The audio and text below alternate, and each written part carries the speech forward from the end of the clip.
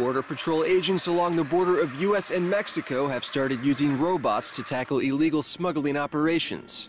Border Patrol agents hope that new wireless camera-equipped robots will help keep agents out of harm's way, granting access to smaller spaces that were once inaccessible. The price of each 12-pound robot is $27,000, an expense which, according to the Border Patrol, is funded from the seizure of property in criminal cases, including drug cases involving the cartel. Illegal tunneling has escalated into a serious concern near the border, with more than 170 tunnels having been discovered over the last 2.5 decades. Most of them were found in the states of Arizona and California. Places like Nogales, Arizona are ideal locations for the tunnels. Smugglers can easily tap into large drainage systems that were constructed to counter monsoon flooding. In Nogales alone, nearly 100 illegal border tunnels have been revealed since 1995.